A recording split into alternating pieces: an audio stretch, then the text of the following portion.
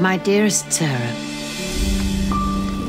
I'm sorry we haven't spoken for so long. Sarah, it's Isabella. I'm outside our bakery, waiting for you. Perhaps we could meet up and discuss your brilliant bakery. It's time we spoke again.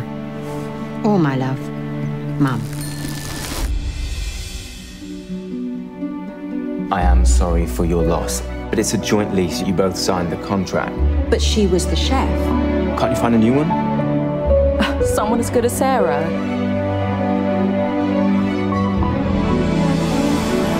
You know this girl?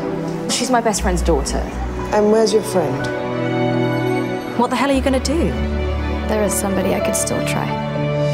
I didn't expect you to have quite so much. Please just tell me where we're going. Isabella. Mum would have wanted us to open this bakery, so that is what we're going to do. You can definitely see its potential. What, there's a crack, Den? I'm here about the baking job. Get out, Matthew. You must be Clarissa. I was a friend of your mum's. It's a rose macaron. The batter's undermixed. Sorry? Not by much, but it could do with a few more folds. So you're going to join me or what? Here we go. There are 4 other bakers. What makes you so special? Why don't you try one and tell me? Good luck. I can explain. You're here because you think Clarissa's your daughter. Wow, crowds. They'll come.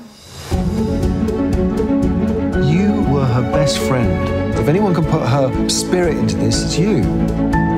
You did this for your mum. Love, Sarah.